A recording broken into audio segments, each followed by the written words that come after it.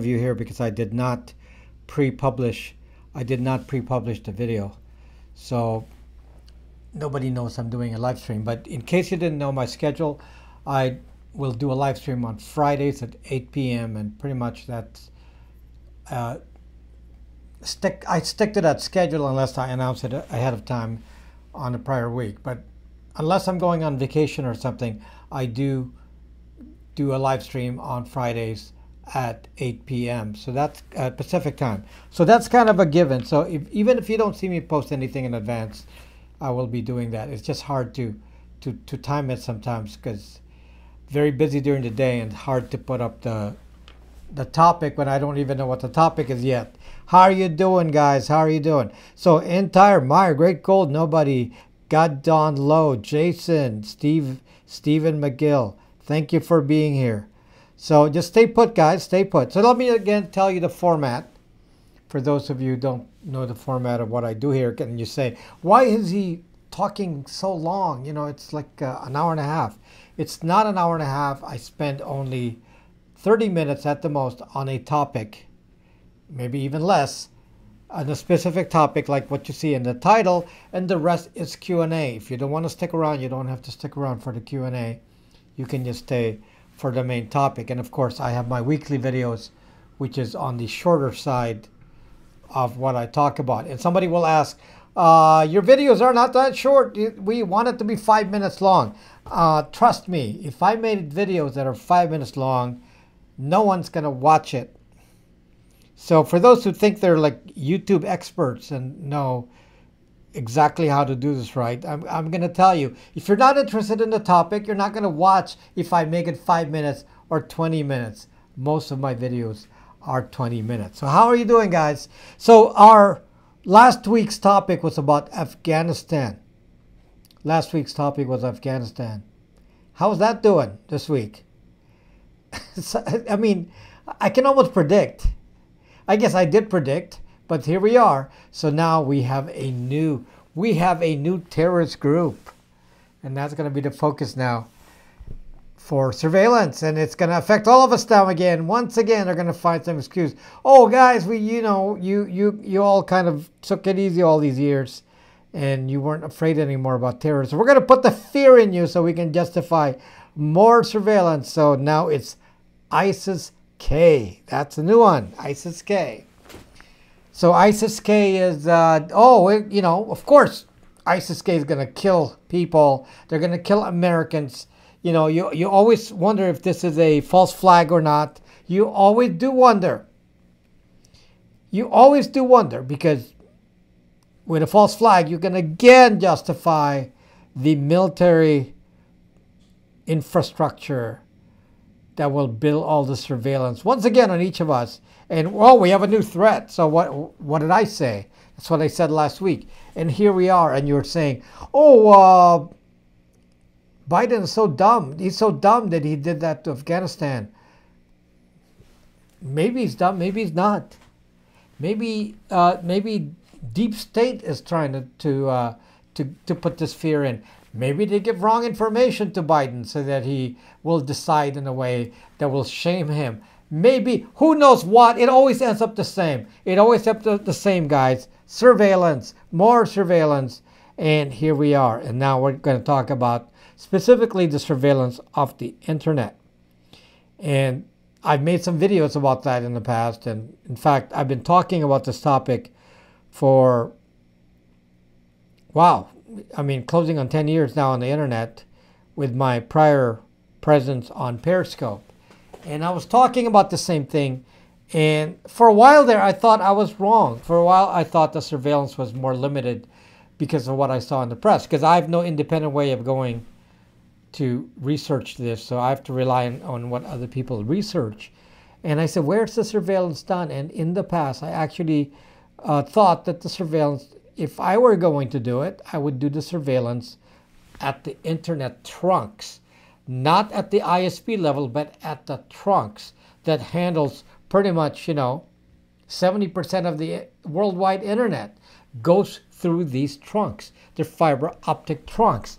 And these trunks have little multiplexers at the end that can actually have some spy devices in there. I've known people in telecommunications, they go into the closets where they attach devices into the multiplexers, into these trunks like, Level 1 and CenturyLink and all these different companies that handle the trunks. And I said, oh, that's logically where the spying would occur. It's very logical because that's where the big traffic comes in. Then you can kind of isolate traffic you want and then store them on the side. And then I thought I was wrong. So the reason I thought I was wrong was because Guardian, the publication Guardian, actually did research on this and said that their research points to peering stations. Peering stations are what the ISPs use to aggregate the internet before it goes into the trunk. And they do that so they don't have to pay for more connections and more fiber optic channels and so on. So they share.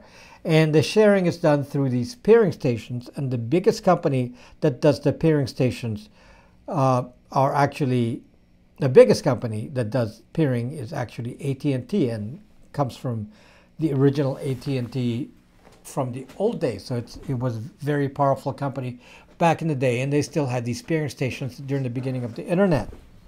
So now I thought, given that that was the case, that in fact the article on the Guardian, and you can go search for this, the peering station once on AT&T on the Guardian, showed actually the 8 peering stations in the U.S. and they were in all the 8 big cities. So let me see: Atlanta, New York, Chicago, San Francisco, L.A., Dallas. What am I missing there? Couple more. Maybe Colorado. I'm not sure. I forgot. So anyway, there were like 8 of them. And basically all the internet traffic from ISPs get funneled into those peering stations. And that's where the 3-letter agency in question, the National Zucking Agency, that's what they actually used as the capture point. So in this article, they actually show that there's an algorithm in there from AT&T where they actually do the search criteria based on word search. So that's why sometimes you wonder, why does this guy always say zucking? Why do I always say zucking here? Obviously, zuck pertains to Facebook, but in the context of why do I refer to the National Zucking Agency or the Zucking IA or the Zucking BI? Why do I say that? The reason is because of the word search. There are algorithms on the internet that spot all that, and by doing something less popular, then I don't come up on the top of the list. Otherwise, all of you guys will go type it on there, and then we pop up on top of the list because you don't believe there's a list. There is a list. This is, there's a word search list that AT&T actually filtered out at the behest of the National Zucking Agency for forwarding to the Utah data center. This is in that article in the Guardian. Okay, so I would imagine this to be true anyway, but it's kind of nice to get corroboration from somebody else that says, oh yeah, you're right. So a lot of times I theorize things. So I theorize things about my last video. I theorized, image processing. What are they doing with the image, and how are they getting information on the image that they can use for surveillance? And I theorize it, and my theory often will become reality if it's not already reality. Unfortunately, we cannot rely on just published reports, because if I always did that, we'll always be behind and falling behind in the game, and we'll never know what planned surveillance they have. So that is not what this channel does. What I do in this channel, guys, what I do here is I actually project. I project a infrastructure. I project a surveillance plan, and then based on that projection, I would then imagine, oh yeah, they're going to spy on us in this manner or that manner. and then we can prepare for it and react accordingly. And we can't go like the sheep, the bulk of the people, they just react and say, oh, I haven't heard it, so it must not be happening. And by the time I say it, it's typically already late. So I'm trying to prevent that by being more of a way of doing a projection. So now why am I talking about this? This is something that I did talk about back in 7 years ago or something on Periscope. And I talked about the fact that I think there's spying going on at the backbone. And that's called the internet backbone. So there's kind of two spying levels here. They can spy on our traffic at what is called the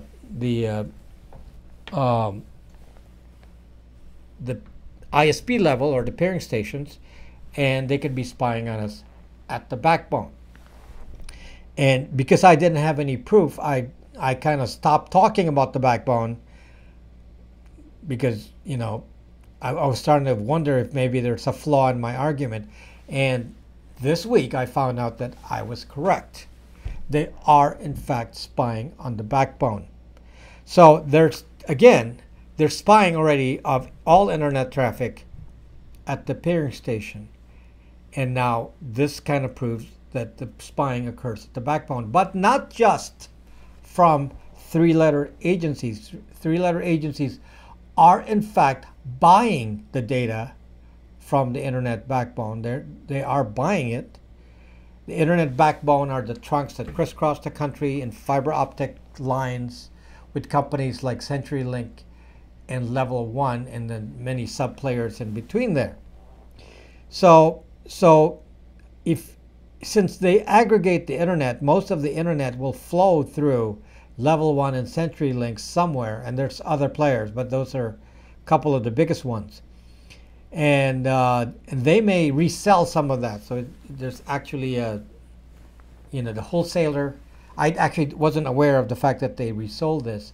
So there's brokers and they resell this, and there's actually also brokers that sell the data. I didn't know that. I actually didn't know that there were actually brokers. So they're like salespeople going around there and say, hey, you want to buy your internet data, you know, to track what actual servers do so you can do certain things.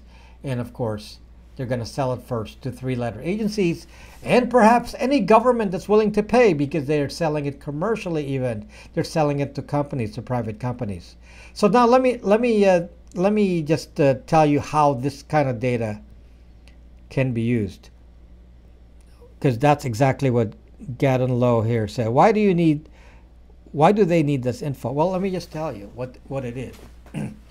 So they can, of course, track the traffic just at an endpoint. So you can be at an ISP and you can put, you know, detection of internet traffic at Spectrum, Charter, you know, Verizon, all the different players that deal with the internet, and you can put sensors and all that. And as you can see, that's kind of difficult because there are many of these players, and it's kind of different when you capture traffic going down to a local level. There's some limitations in what you can see there. So one of the problems is international traffic, and one of the sources of international traffic, as an example, is Tor. Guys heard of Tor? Thank Dave. Oh my gosh, Dave, how are you doing, buddy? My gosh, great to see some old friends here. Great to see you again, Dave. I've seen some of your videos lately. So yes, I've seen your live streams even. So Dave in Osaka, you can follow this channel, Dave in Osaka, and he's in Japan. And I used to do live streams on Periscope with Dave back in the day when we were both on Periscope. Now we're both on YouTube. So you can follow Dave if you're interested about what he shows about Japan. Thank you. Thank you, Dave. So anyway, let me get back to my thought process here.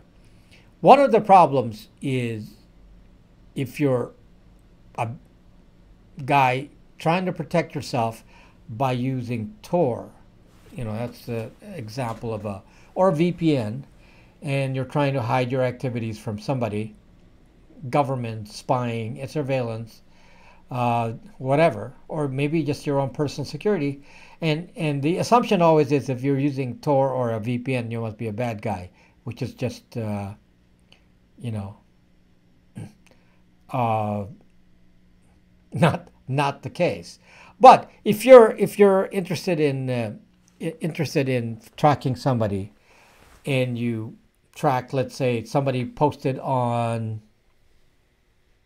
Silk Road. Actually, that's one of the uses of this. So this guy, was it Ulbricht?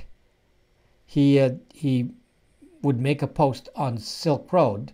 That's his website where he did the Silk Road, in the dark web, where you can buy stuff and buy drugs and sex trafficking and whatever else they sell on that thing. Okay, so he would make a post on there, and of course, the Zucking BI would say, okay, well, where did that come from? Where did that post come from? And they will find the IP address, and because he's using Tor, they would then check and say, oh, that IP address is some Tor server in France. So they're going to have a dead end. It's going to be dead end. You can't find anything else. So what they do, and this is how they actually caught Ulbricht, was instead of trying to break Tor, because they can't break the encryption of Tor, what they did was do a timing attack. And the timing attack is based on a God's view of the internet. In order for a timing attack to be done, you must be capable of seeing the internet as a whole and then seeing what is happening at certain points. So a certain piece of traffic, in this case, he posted something on Silk Road, and they don't know where it came from because it came from Tor. So what they do is then, if you have a God's eye view of the internet, you put sensors on level 1, CenturyLink, or somewhere around there, and you look for where that exact pulse of traffic came from. So you have a timestamp, and you have some range of time where this amount of traffic, because you can see how much we posted on Silk Road, was posted on there. And by doing a time comparison, you can say, oh, such and such a traffic came from North Carolina. I actually don't know where he was caught, but let's just theorize here. So they said that there was a pulse of traffic that came at the same exact time, because they have an overall view of the internet. And the pulse of traffic that posted on Silk Road came from a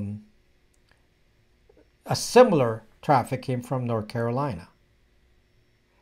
So if that's the case, what do I mean I'm cutting out? I don't see anything cut out. So I guess you're right. It's giving an error here.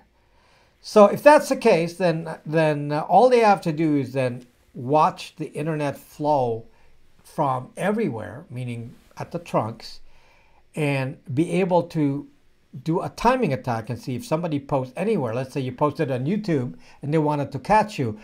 Big Daddy posted on YouTube.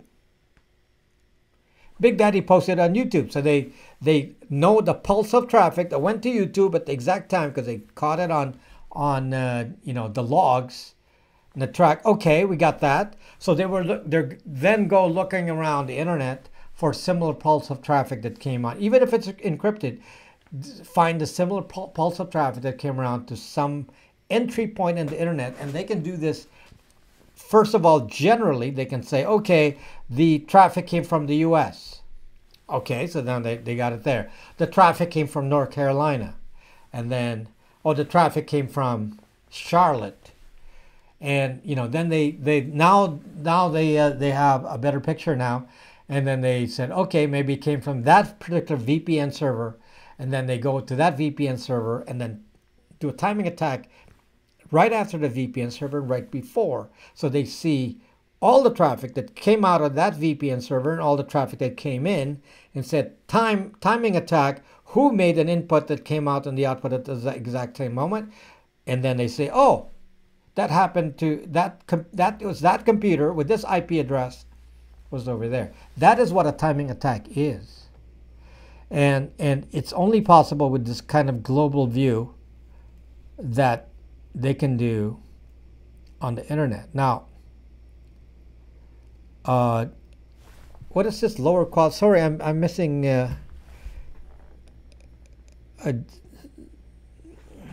comments about lower quality. There's no evidence of that here. Looks okay. Excellent connection. Yeah, I don't see anything here.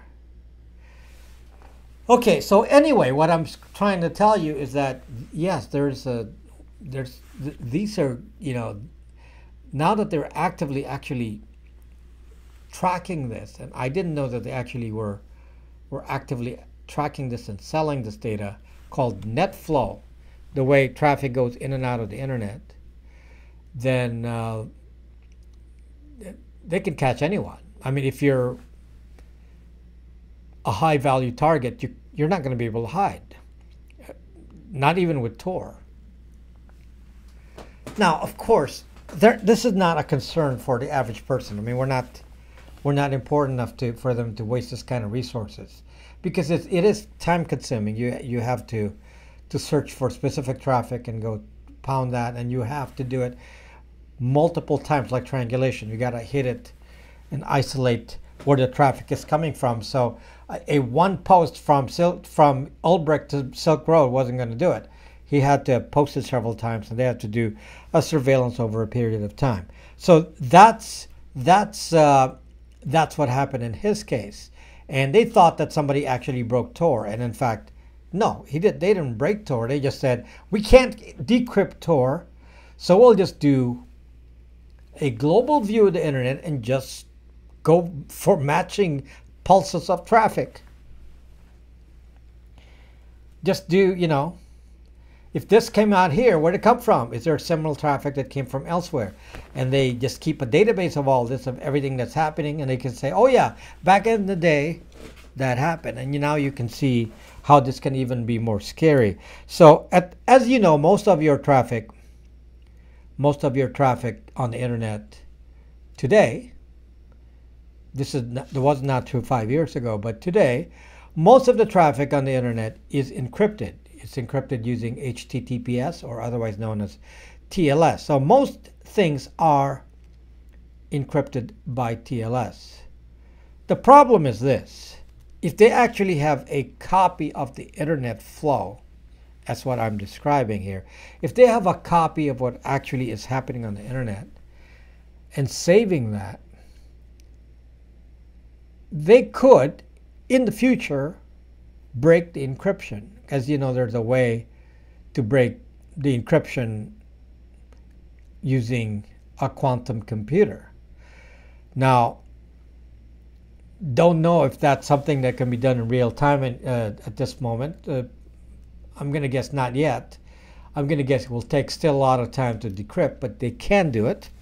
But it's, it may take a bit of time to decrypt something, and it's probably not instantaneous. But if it gets to the time that true real quantum computers become available, and then that makes the possibility that this can be computed in a matter of seconds, then we're done. We're done. Because then they can go back to anything that's encrypted in the past and say, oh yeah, that may have been encrypted, but we can break that encryption in the future. Because if they're just protected by TLS, somebody can acquire that key and break that key, and you'll go figure out the traffic at some point in the future. You can go, figure it out from the past. And there's other tricks that they actually do to break that. And this is something that you may not even realize, that the three-letter agencies actually are out there actively searching for private keys of HTTPS servers. So let's just say, I'll give you a theoretical here, because if many of you may not understand this, but TLS is based on a certificate, and the certificate is based on having a private key that is on the server. If the private key on the server exists and there's a public key that matches it, then that server can then serve HTTPS or encrypted traffic. But if someone is able to capture the private key, either by hacking into the computer, taking the private key, and some other techniques like looking for old hard drives and looking for old servers that have been rented in the cloud, and then going to those hard drives and then fishing for private keys, then there's a possibility that someone could get a private key to a google.com, a facebook.com, or any one of that, and then be able to decrypt traffic to those websites based on a certain time period. So let's say that they captured traffic from today, August 27, and then they manage in the future to get a private key of a server because the server is no longer in use 3 months from now and the server key has expired, but that private key then can be used to decrypt the traffic from August 27. So even when you think you're secure, there's other ways of doing this, and it's like if somebody's actively recording all this and collecting all this, I mean, how do you zucking win? I mean, it's a problem. Wayback Machine is a whole different concept because it's free form text. I mean, that's plain text.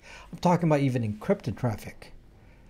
Encrypted traffic, being able to break that in the future.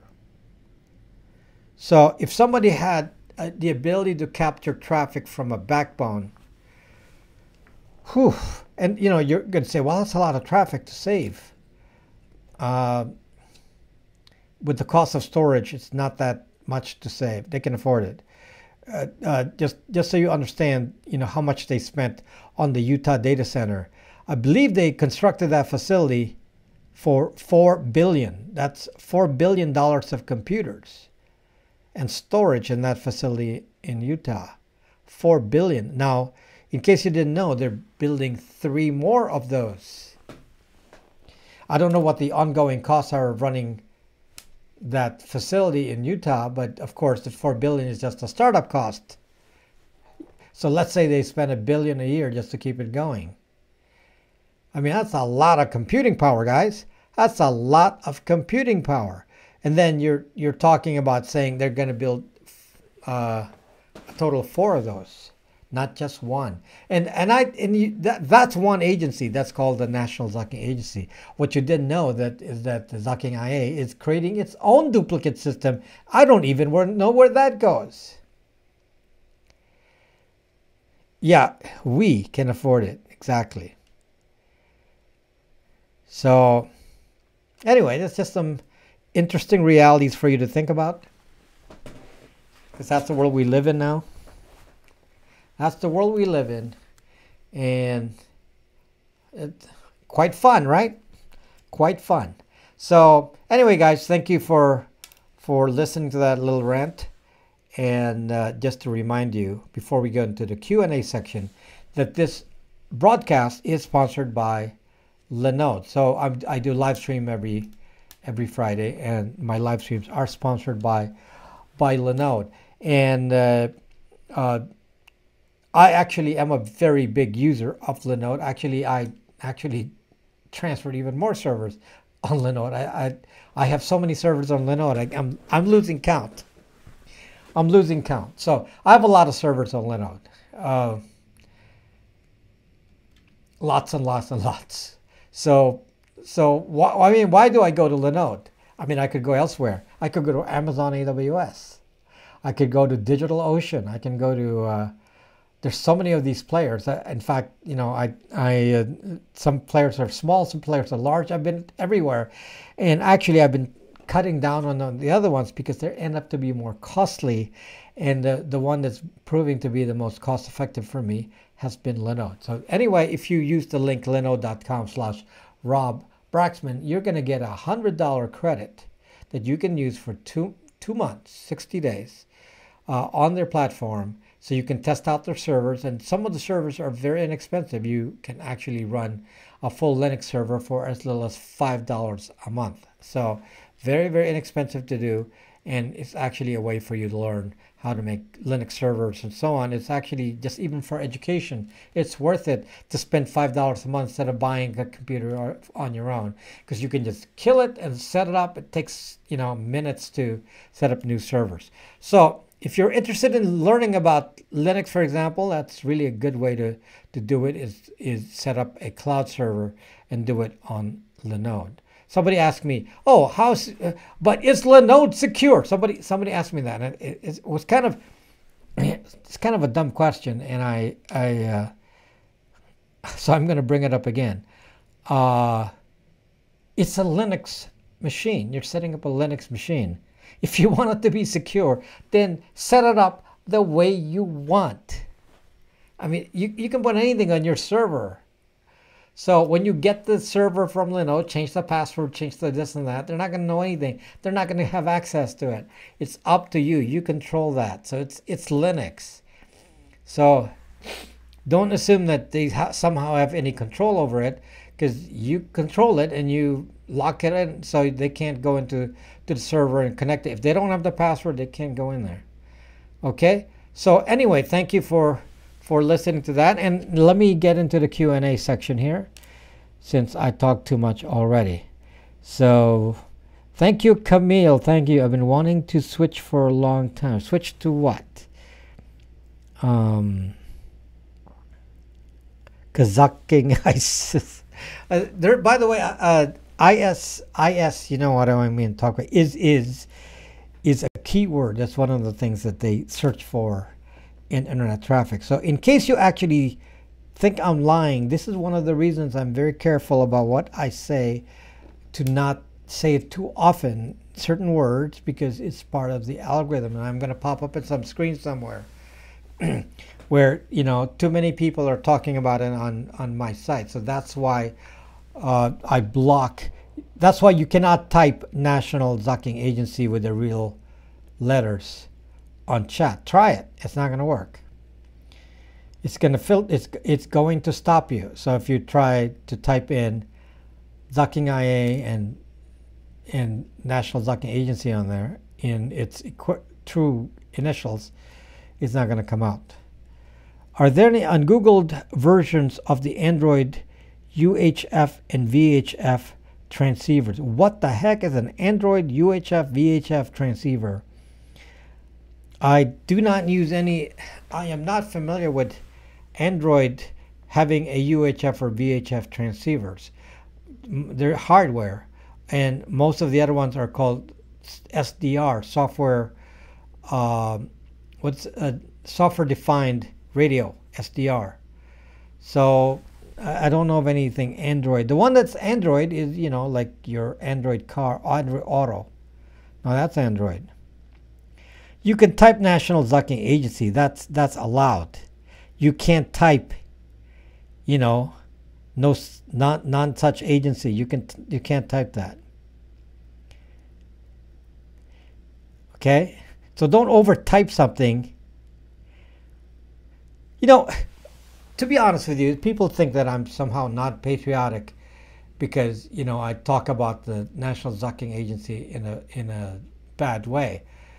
The problem is how it's cohorted by deep state to do whatever they want without any kind of checks and balances, and they're not really spying on the opposition. I wish they spent all of their time spying on, the new threat in Afghanistan, the ISIS-K. The ISIS-K. Why don't they, do the spying over there? But no, they're not going to do that.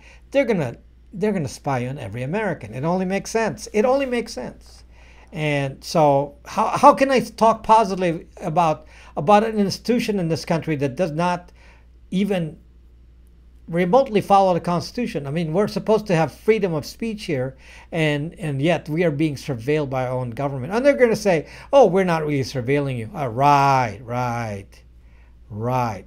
Okay, because legally they can say, as long as they don't go to court with it, then, how do you know you're being surveilled?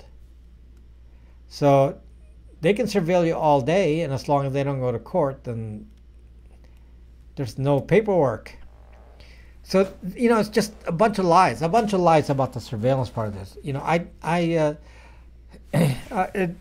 I've told you the kind of surveillance that's being done. I told you about the stuff that's what Snowden revealed, but now that's being duplicated now in private enterprise and corporations. And now, strangely enough, there's now a shift. So instead of the government doing the spying, the corporations are doing the spying, and then the military industrial complex, and then the government is then buying that information from the corporations, just like I told you in this video about the God's eye view from the internet trunks, where they buy that information, the government buying that information from the internet backbone providers, and as they're already buying it from AT&T and so on. So, and I'm supposed to be happy about this. Oh, this guy's not patriotic. He's like talking negatively and calling the agencies by bad name, like National Zucking Agency. Well, in case you didn't know, of course, the reference to Zuck is that the biggest spy of the world, the biggest collector of information about each and every one of you, is Zucking Facebook, or Zucking Zuckbook. And when I was doing Periscope, I focused my broadcast specifically on attacking the dangers of Zuckbook. And I'm going to tell you right now, the reason I don't spend so much time focusing on it, even though I still say Zucking this and Zucking that, the reason I don't focus it on my channel is because either you guys don't watch it, or YouTube is preventing it from getting seen. Maybe they think it's a bad word. I have no idea. So they don't let me speak badly about Facebook. If I speak badly about the Facebook, then it doesn't get seen. If you want to prove the point, I invented the word "what the zuck" probably 10 years ago now, and it's on Urban Dictionary, and I invented it. And for somebody like me, an ordinary person, inventing a word like "what the zuck," and I own whatthezuck.net domain, and to have me become known for doing that, and yet I can't say Zuck here on YouTube. In fact, I have a video about why I call Zuckbook Zucking Zuckbook, and everything to do with Zuck. What the Zuck? There's an actual video on that. I think that video has 2,000 views. That's to show you. I mean, some of my videos are a million views, and from my channel, I have a video with only 2,000 views, and that's that Zuck video. I mean, it's a poor video, but the point is, I explain why I use Zuck, and yeah. So Zuck is a general term for me to say that you're going to be Zucked. Someone's going to surveil you and spy on you, and that's the being Zucked. So if you want to get Zucked, keep using WhatsApp. Want to get Zucked? Keep using Instagram. Want to get Zucked? Keep saying, oh, I gotta keep in touch with my family. I gotta talk to them on Facebook Messenger. What the Zuck? Yes, exactly. That video Zucked. Yes, exactly, Yuri. So maybe I need to do it again. But I guarantee if I make a Zuck video, no one's gonna watch it because YouTube will throttle it. YouTube will throttle. Did Google buy DuckDuckGo? Hell no.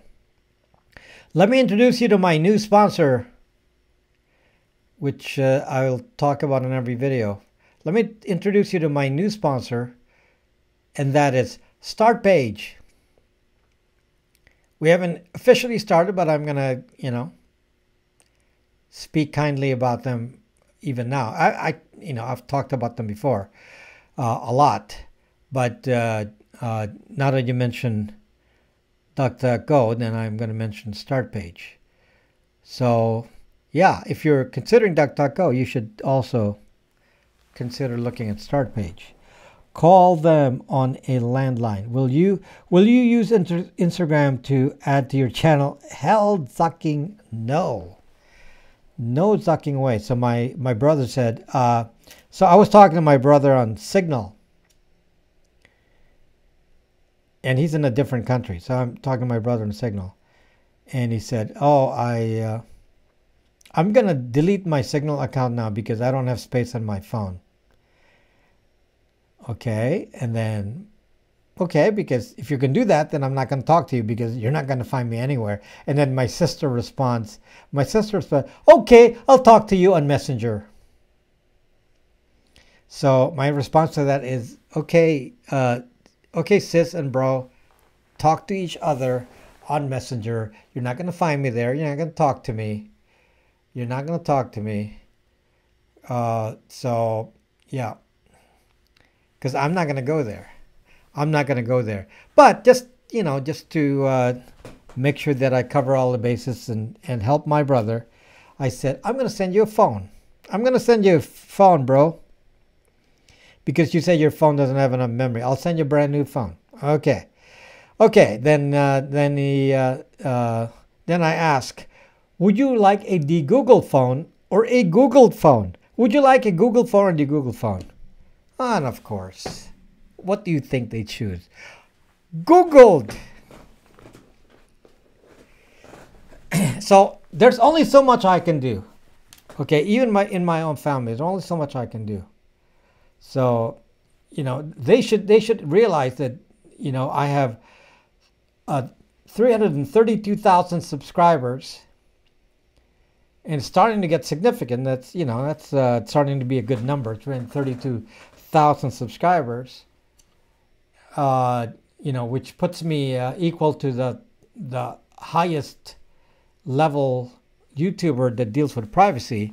So we're now equal, and yet my own family will say, oh, we're going to stick to our iPhones and we're going to stick to our Google phones. So I'm sure most of you have the same issue. Most of you have the same concerns. You try to explain to your family, they don't pay attention, and they say, well, why? Why do I need to do that? It's inconvenient. It's inconvenient. I can't find my apps. Can't find my apps. Oh, I got to dump your de-Google phone. I can't do, I can't do Messenger. I think you can do Messenger, but you shouldn't. Oh, I can't, I got to use Google Docs. Can't use your phone. Okay, I mean, I got to use Facebook. So, obviously, I'm not going to try to convince you. We can't try to convince our families. We can only do so much. And the problem is, as I mentioned earlier in this program, I said that when I talk about something, I'm already too late. Or at least at the beginnings of it. And somebody will always say, well, we don't see it in the press. Nobody's talking about it. Therefore, it can't be a big deal. Unfortunately, by the time it gets to me talking about it, it is a big deal. But it's just, you can evade it when I talk about it. What will happen is it will get to the point where you can't evade it. You can't evade it anymore when it's just so embedded in your life, and that every move you make, your cars with your camera in the car, cameras in the phone, everything doing image processing that can actually analyze what you're doing and say, the camera will know that you crossed your leg. It will actually know that. It will actually know, oh, you closed your eyes, you must be sleepy. This kind of stuff that's happening, and the intelligence of the devices knowing that, and people are saying, who cares? Who cares? Why are you saying good night, Bob?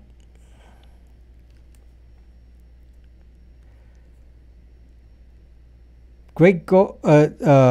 I've known people that wouldn't even converse unless it was on FB. My attitude is, see ya. I've stopped concerning myself. For example, people I went to school with, they're all on Zuckbook, and now I don't talk to anyone. And you know what? I don't care. I don't care. Let's go to the point. China is all over Hollywood apps. What's your take on Chinese paying and hard? Well, everyone is. It's not. I mean, you're saying, oh, China's spying. Well, everyone is. That's the whole point. It's the whole thing. It's a surveillance community, and often international. And guess what? The bad part is, we are the target, Americans. So if you're not American, you're less of a target. So if you're an American, you're a target. They know more information. I mean, just look at all the Spokio, Intellius, People Finders, all those. They're all about Americans. How come they don't have? How come they don't have a lot of information about people in different countries? But they know everything about every American, and this all over the internet. So we are highly searchable compared to somebody, let's say, in Japan or Indonesia or whatever. They're not as searchable as we are in the United States. You're not cool if you don't have IG. Oh yeah, I'm the opposite of coolness. So you know. Some people think 5G is safe and okay. I gave you a video where I didn't really, I'm we're kind of in a mode here where at some point they will only have 5G, but actually the reality is, to tell you the truth, because you're not being told the correct information here. We're actually not yet on real 5G. We're not on real 5G. What they did an improvement on LTE. They did a little bit of MIMO antennas, multiple in, multiple out antennas, and they're increasing the bandwidth because there are more antennas and more traffic flowing through. They're basically adding more channels. So your phone is actually connecting to more channels. And then they're calling that 5G. But that's not really the 5G that's in my video. We're not actually there yet. The true 5G is in the millimeter band, microwave, just below microwave, like, 20 gigahertz and above, that kind of range. We're not there. We're not there. So I actually don't know how far we are into that point, but we're not at the true 5G yet, even though they're calling it 5G. How do I get the Google phone? You come to my website, Brax.me. So because of that, I am not certain how deadly 5G is from a privacy point of view as far as the beamforming, if that's really in effect yet. I'm actually not sure because it's kind of an intermediate technology. So what are they going to call the real 5G? Are they going to call it 6G? So I am not certain. So for this reason, I'm not sure that this 5G that they have is as potent as the true 5G that I expect will be coming sometime soon. So this came in kind of quick, and I'm not sure it's a real 5G. Anyway, the main problem with 5G from a privacy point of view is beamforming and the ability to pinpoint your exact location to the inch. And the reason is the antenna of the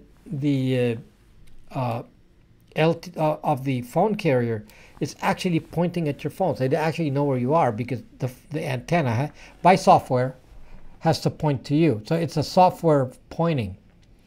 So they can point the software at where you are to keep the signal going. So the machine has to know where you are in order to focus the antenna signal to be stronger where you are. So so it's like the signal has to follow you, and then they have to store that information. Say, oh, I'm over here, and they point the antenna at you by software. The antennas don't move, but through things like phasing and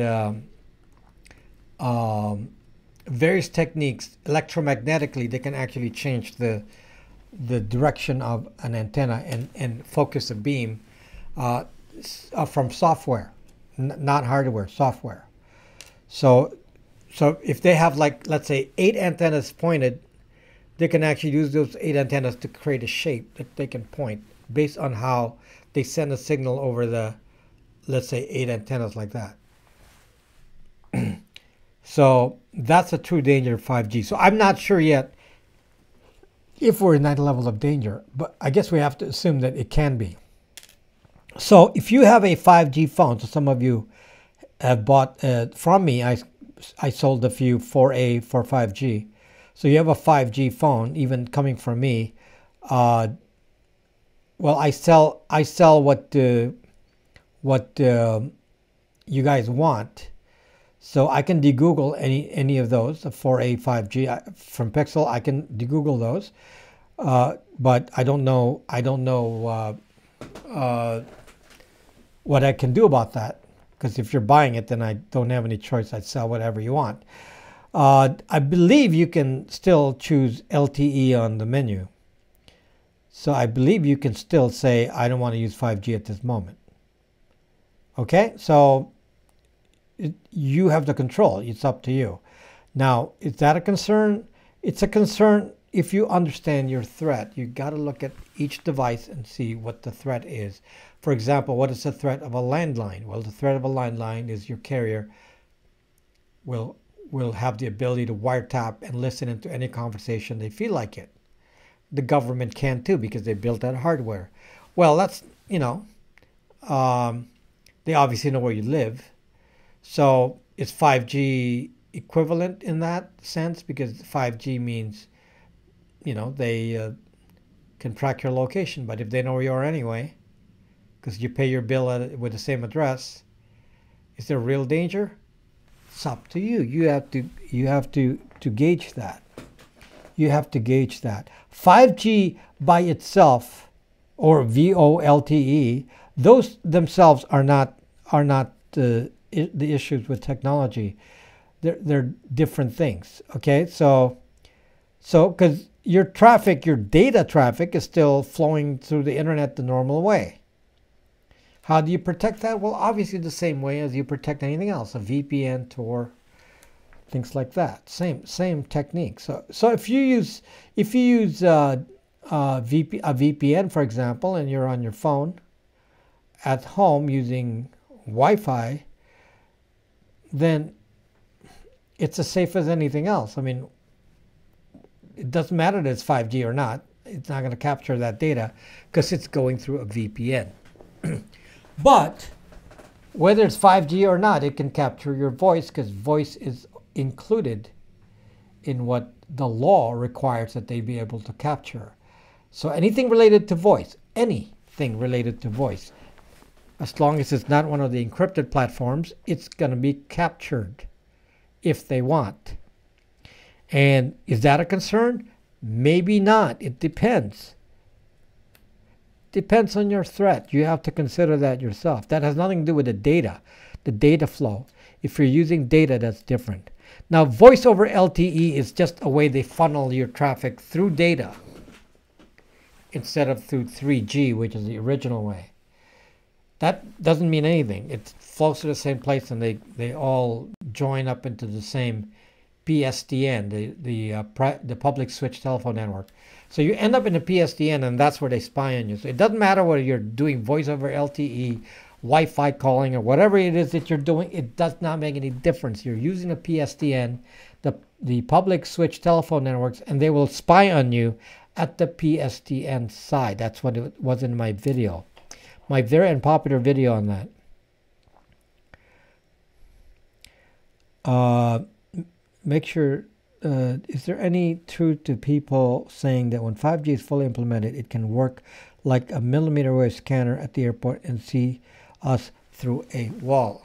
No, that's not the way that works. You're talking X-ray, which is the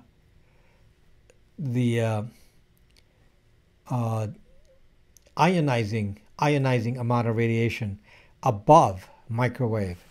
That's X-ray. No, you cannot be ionized by millimeter wave. That's it's below microwave. So no. David has super chat. It's so far up here I can't see it anymore. What want to type it again, David?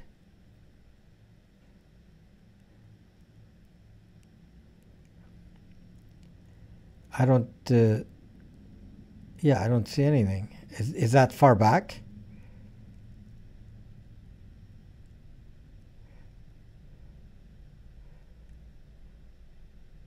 Okay, I'll watch for it. I'll watch for it and just type it again. So you're over the target. I know this because only your videos or live streams are garbled for me. Just your stuff. You're over the target. What do you mean garbled? What does that mean? What does that mean garbled? I also don't let my phone access my email. Not a bad idea. I'm very, very selective about what is on my phone. Yes, especially, email.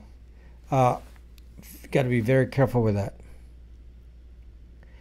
I don't see anything from David, so yeah, just flag me if I don't see anything. Use I don't think. I mean, it must have been hours ago because just like not in recent.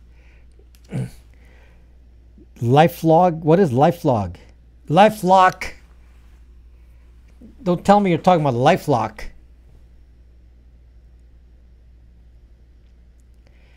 If you're talking about LifeLock, then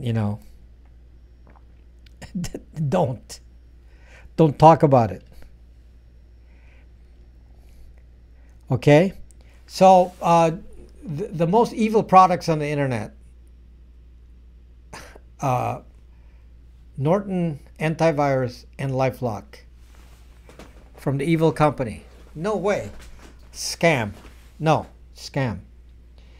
LifeLock is a scam. Please don't do anything like that. That is a scam, and it'll probably sell it to you because you're all, so eager to do something about your lives, and you're saying, "Well, somebody said that I'm gonna get protection from LifeLock, Norton antivirus, and a Norton VPN from Symantec." I guess they're not called Symantec anymore. They're called Norton now. Yeah, right. Scam, scam, and scam. 3 scams in a row. So, good night. Hey, Drac. How are you doing, Drac? So, yeah, 3 scams in a row. So don't pay attention to that. LifeLog or LifeLock. I don't know what LifeLog is. I have no knowledge of what that is. Don't know what. I have no idea what LifeLog is. No information or knowledge about it. I guess I don't know everything. 3 in 1 deal, huh? Wow. Yeah. So McAfee, what? Antivirus? Hell no. Didn't you watch my video? Don't. Unless you're a corporate entity and you're going to spy on your employees anyways, it doesn't matter. For your home use, you have no reason to have an antivirus. None. The one they use in a corporate environment, the Sophos and all this, those are different products. They're not made for home antivirus. Those the Sophos and all those things, they're made for spying. They're spying software. So the corporation wants them. Obviously, they want to spy on the employees. So in their case, they're going to want to do those kinds of things and put antivirus and whatever in your computer because they want to spy on you. Now, for your home use, why do you want to be spied on? So no. Thank you, Vehement. Thank you. So no, you do not want any antivirus. And then somebody says, "Oh, what about mal this and mal that? What's the Malwarebytes?" And then you're gonna say, "Oh, but what about?" And then I'm gonna get another. What about Avast? What about Kaspersky? It's like there's no exception. There is no exception. You don't need it. Instead, worry about your own practices. A antivirus isn't going to protect you from a phishing attack. You have to use your head. It's like, you get a call. Get a call and say, "I'm from Microsoft and we're from Microsoft technical support and we need to fix your computer. Your computer has a virus." There's another one. Rose. What about You can talk about any antivirus products you want. It's not going to change my answer, please. Nothing will change my answer. You can put you can put anything you want. You're going to get the same answer. Okay? And some of you will say, "This guy's lying. It's not true." Because we use it in a corporation and yeah, I know. Because in a corporation you want to spy. You want to spy on everyone. You want to know what they're posting on Facebook. You want to know if they're going to post company secrets. You want to know if they're sending like secret messages to someone outside the company. You want to know that. Therefore, you're going to use the spy devices there. So that antivirus is not for you.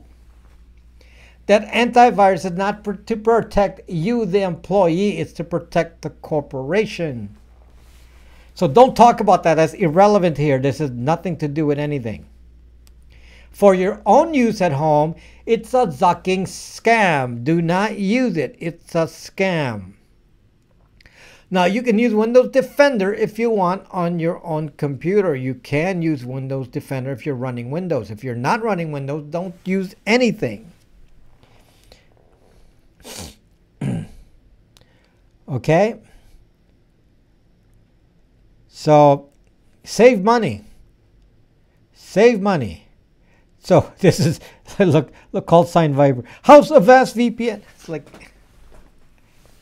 Avast is one of the worst too. Worse than all of them. They're going to spy on you like crazy. So, anyway, DARPA LifeLog on Wikipedia. I don't know what it is, so we'll check it out later. I have no idea what it is. So the question is noted, but the answer is not noted since I don't know what the answer is. Never heard of it. Why would Microsoft of all companies get a pass? Because their software is so unsophisticated that it doesn't do anything dangerous. That's why Microsoft gets a pass. You might say this: the incompetence of the product actually gives it a pass. Okay? So there. The reason Microsoft Defender is okay is because it doesn't do anything bad at all, because it doesn't have the capability to do anything bad. So no, Sean, I'm not familiar with that. What browser? You Chrome? All browsers. Peter West, watch my video on browser isolation. I always have multiple browsers running. I have multiple browsers running right now. Right this moment, I have multiple browsers. Between 2 to 3 browsers running at all times. I can't afford new phones, but I can install Graphene in my other phone. Is that a secure lineage? Yes, it is. If you can install Graphene, you're an expert. If you're able to install graphene, then you're an expert. I've not successfully installed graphene because I haven't tried it on any other devices, but the device I tried it on didn't work. How good is CCleaner? Don't know. Why do you need it? By the way, if you think, what is it? The one that Hillary used. Bit something, right? Be careful, guys. The SSD drives now are not erasable. Those cleaner products don't actually clean it. So I told you about old devices being spied on by three-letter agencies so they can capture private keys. So they can actually do that on old SSD drives that are used by ISPs, like Linodes and so on. DigitalOcean, they use SSD drive instead of magnetic. If you use bleach-bit, yeah. So SSD drives are not erasable. So you gotta worry about that. So if you think they're being erased, they're actually just skipping through it. So because of that, it's kind of a problem. So I think the only way to clean up an SSD drive is with a hammer. Hammer, yeah. Hammer. Now, if you use a magnetic drive, those bleach-bit and all that will work. But if you're using SSD, as most of us are, I wonder if they made SSD for that purpose so they can't spy on you. Remember what I said about Apple, now going to spy on your phones to check for illegal images? It's going to come to a point where you can't deny, because you bring your device to the nerd squad at Best Buy, and then they scan that drive, the SSD, which is unerasable, and they will actually find stuff on there, and off to jail you go. So, yeah, FYI. Okay, not going to protect you if you do illegal things, and that's your business. That's your risk. So, for the rest of us who don't do any such things, I guess that's not a problem. However, for our security, just be understanding that SSD drives cannot actually be deleted, and just know that if you have any special secrets you want to hide. Samsung SSDs, I got one right here. This one is 2 terabytes. 2 terabytes. I should have put an Amazon link on there. Yeah, look how thin that is.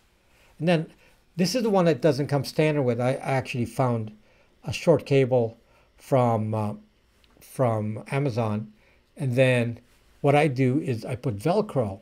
So I do this, and then I put Velcro on my computer, and then I just attach it to my computer when I need it, and it doesn't fall off, and it just stays there. So that's my trick. And I always keep my data on those drives instead of keeping my data on the computer. I did Calyx OS, very zucking difficult. Yeah, so that's why I offer a degoogling service, because it's to be honest with you, it's not easy. Somebody said, why don't you do a video?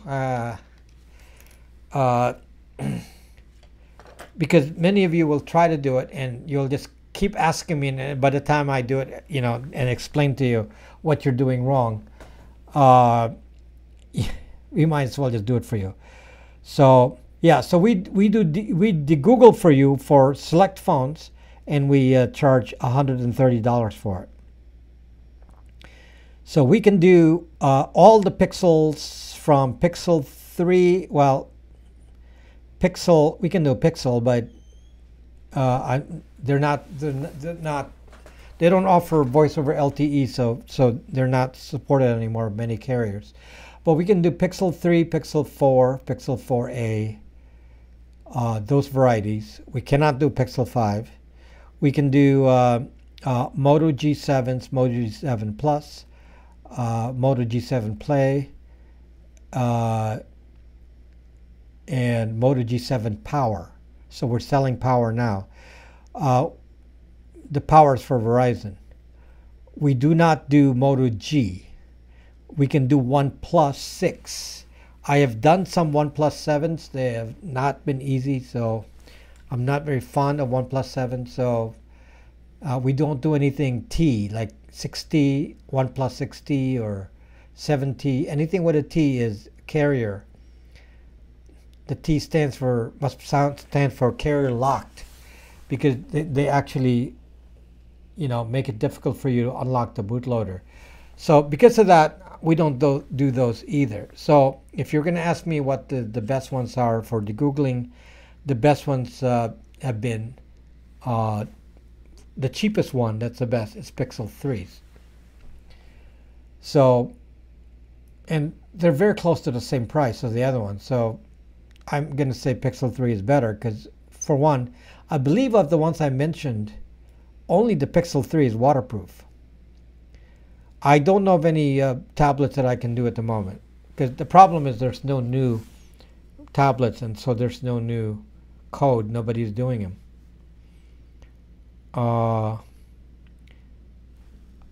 My thoughts on Mint. Any thoughts on Mint mobile carrier? You can use any carrier. It doesn't really matter. Mint is not a mobile carrier.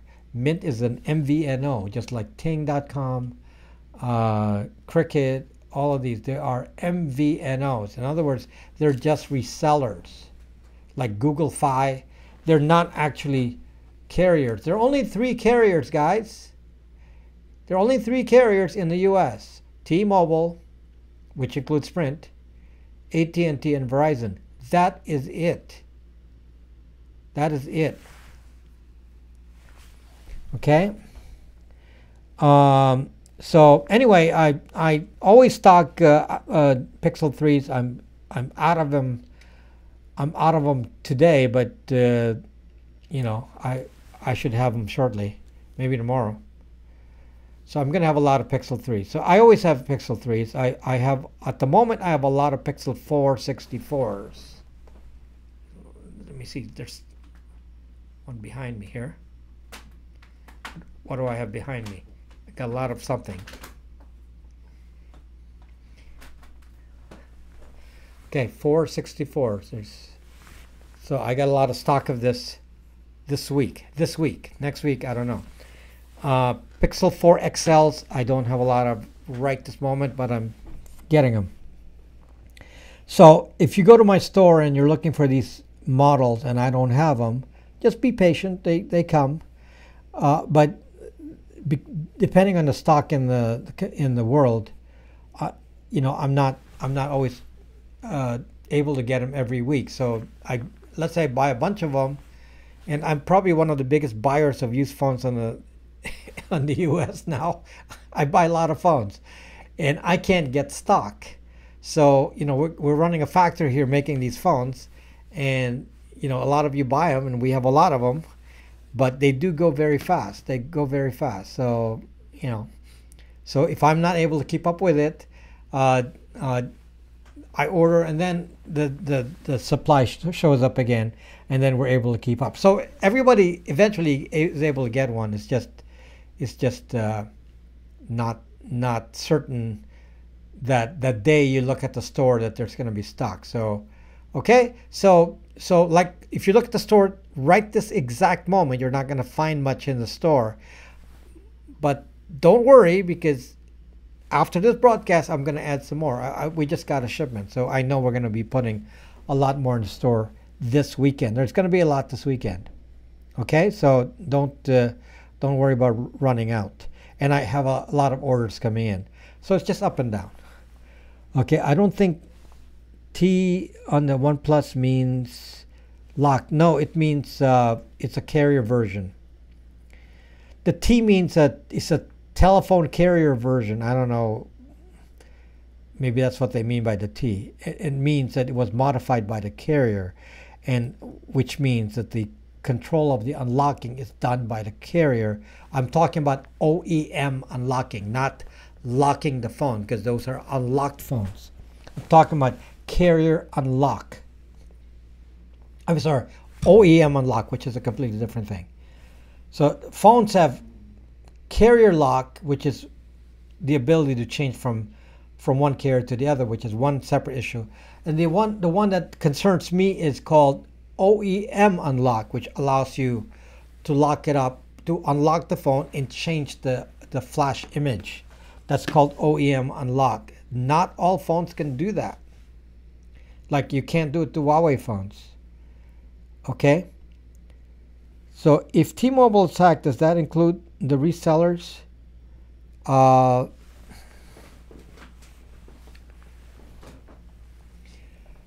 Because I was hacked on T-Mobile. So based on what they say, then it should be similar to the hack that's even bigger, which is of Equifax. So somebody already has that same information. Name, address, phone number. They already have that on Equifax. So, yeah. Best carrier. USS Enterprise. Yeah, there you go. You have to be able to flash it. Never trust any corporation. That's what Contrarian says.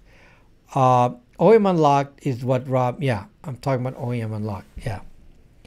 So,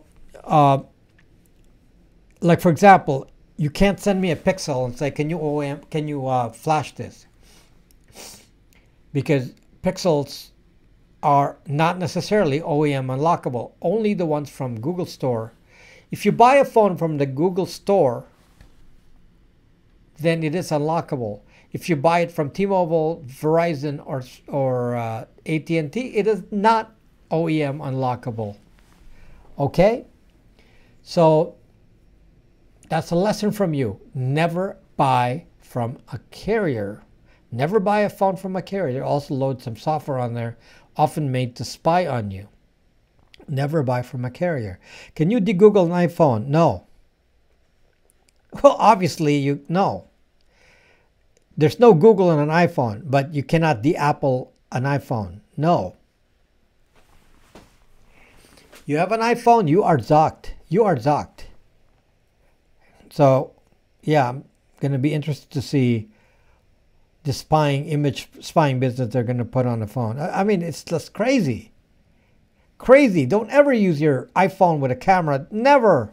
Suck. Can sat phone be spied even? Well, a sat phone doesn't have any social media data on there. Well, there are some that have that, but most sat phones are just phones. So yes, they can listen to your phone conversation, but they can do that anyway on any phone. So in a sense, there's nothing. So sat phones is kind of an expensive version of a, if you think about it, it's an expensive version of a flip phone. Is there anything special about it? No. Do you need to use a sat phone? No.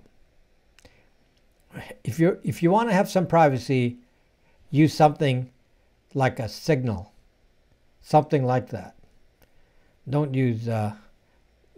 You don't need to use a sat phone. You use what I do. I have do a hotspot with a puck hotspot. Don't put internet on your phone, and then use Signal.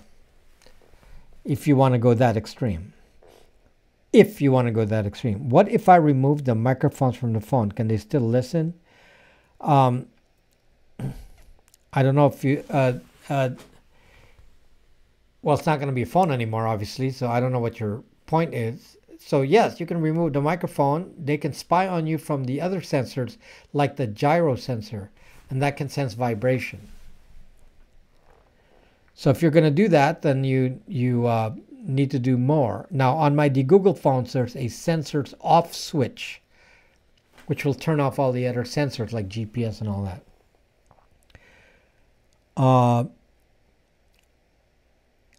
Cyberdoc, thank you. Thoughts on Samsung 21 5G? I don't know anything about a Samsung 21. So can't help you with that. I would never buy a Samsung. So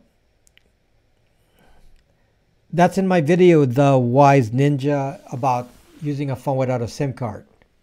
It's a recent video, using a phone without a SIM card. If you want to go that extreme, there's a way. And it protects you from certain threats, like the Pegasus threat. So didn't you say you are a ham? Yes, I am a ham. I even have my equipment. I think I moved most of my equipment on the boat. I'm trying to see if I still have any here. Yeah, I think I moved my all of my radios on the boat. So my boat has a marine VHF as well as my HF radio. HF radio is on my boat. Now, in my house, I have VHF radios, like the 440 megahertz and all that. I use static white noise while phone is idle, so I'm not listen to call me crazy.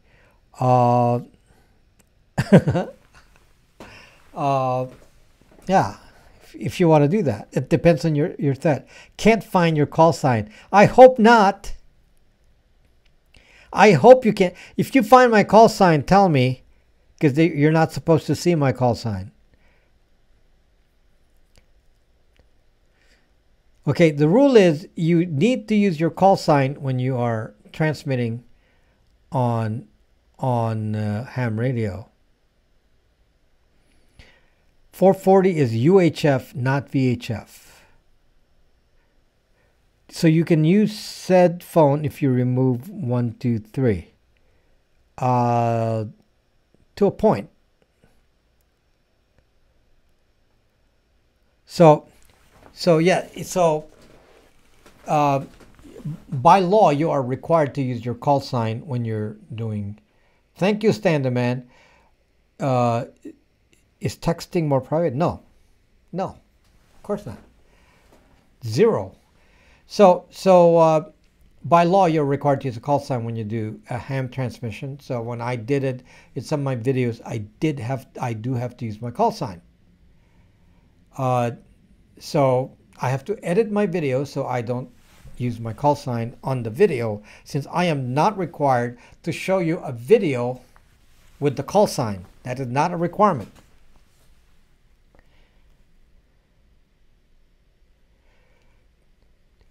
How are you, General, and don't know UHF is 440?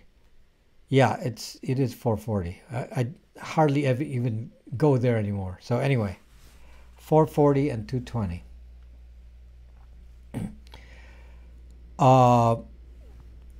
Is it great to protect yourself without giving?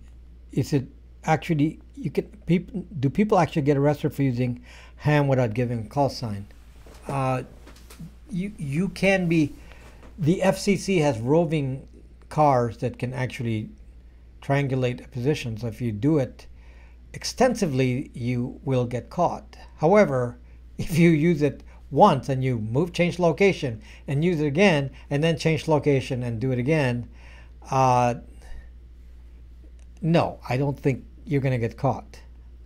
Okay, I mean, there's a limitation to technology. So if you do it from your house repeatedly, the FCC will be able to say, okay, the transmission's coming from this house, and they will see that.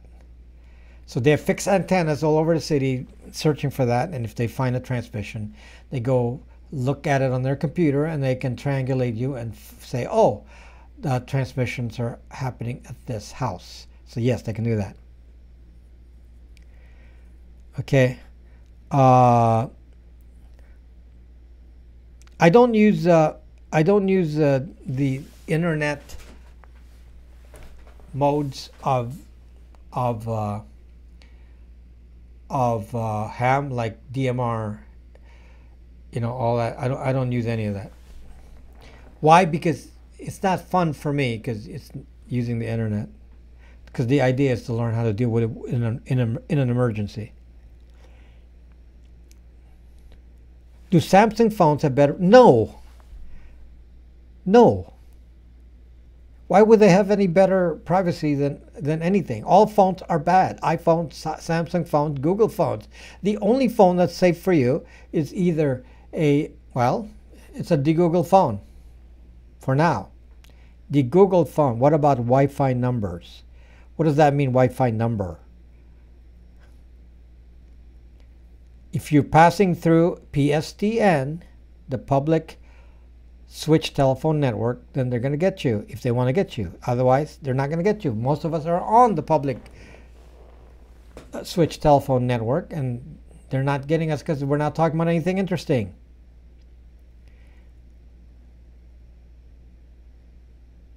What kind of security dangers come with my new smart TVs? Ways to circumvent.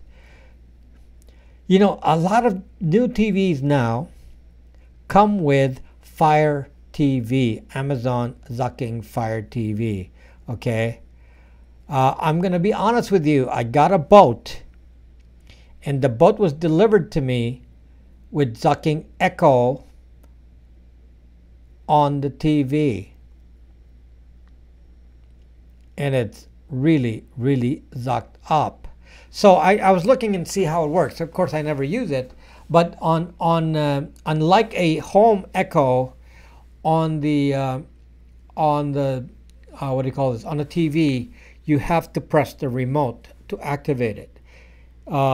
It's actually one of those where it doesn't auto activate. You have to press the button to talk. So yeah, so obviously I will never press that button, so don't use it. Back to CW. Okay.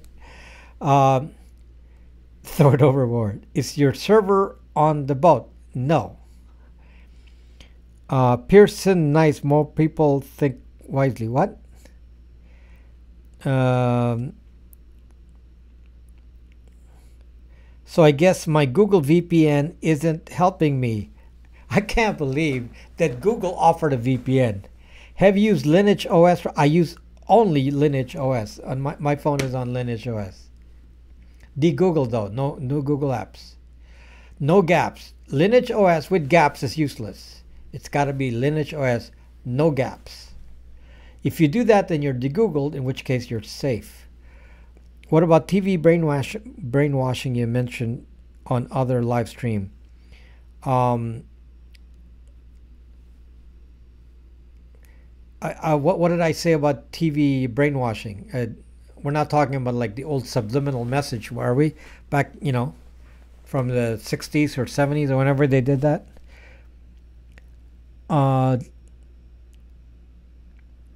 What's this? eFoundations is like Lineage OS. It's de-Googled. It's great, and so you can do that. eFoundation is really for Europe. So if you don't want to buy from me because I'm over here and you want to buy it from the EU, then you can use a eFoundation phone, which is pretty much the same deal, but they sell only Samsungs. So they've concentrated on Samsung. So if you want to buy a Pixel, you got to buy it from me. And I do ship internationally. So that's the difference. Other than that, functionally they're the same. Now, Clear Phone is a completely different thing. Clear Phone is a different animal, and I don't really understand, you know, how a Clear Phone is gonna help me. The way the Clear Phone works is they actually centralize the network. So the entire network on your phone is it's almost like a built-in VPN, but kind of in a spying way, because what they do is they take the network traffic and then they funnel it through ClearPhone HQ, and then from there they filter it, and that way they can filter content centrally. Not sure I like that idea.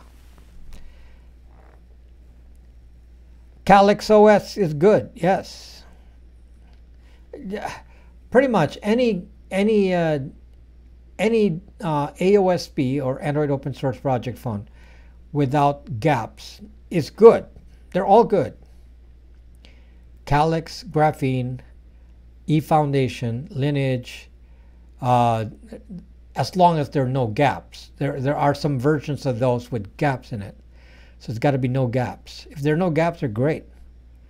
So the Freedom Phone, whatever the Freedom Phone is basically one of those. It's AOSP, private label, meaning you take a Lineage OS, you take the Lineage OS label off, put a few different pictures in there, and call it Freedom Phone. So not very sophisticated, no big deal, and then it's a de-Google phone. So yes, it's de-Googled in that way. So yeah, so you can that'll function just fine as a de-Google phone. Now the problem is the phone itself. The Freedom Phone is a cheapo phone. For that price, you should get something better, like a Pixel. Pixels are nice. Very solid, waterproof, all glass. So yeah, Pixels are more resistant to scratches and so on. So because it's all glass and it's waterproof. So yeah, Pixels are better phones. What's your opinion on Apple and Gangstar? Okay, I'm out of time. Sorry, I did not look at the time here. Can cellular providers see sent message? No. Okay, so what do I mean RIP Pine Phone? What happened to the Pine Phone? Pine Phone just has, growing pains with the software here, but it's not the fault of the phone. It's the fault of the Linux makers. They just haven't stepped up to the plate here. Okay, so anyway, thank you for watching, guys. Sorry for not pre-publishing this video, so very few of you actually knew I was doing a live stream. So you may have to watch the beginning again. Thank you so much for watching, and I'll see you in another video on Thursday. See you later.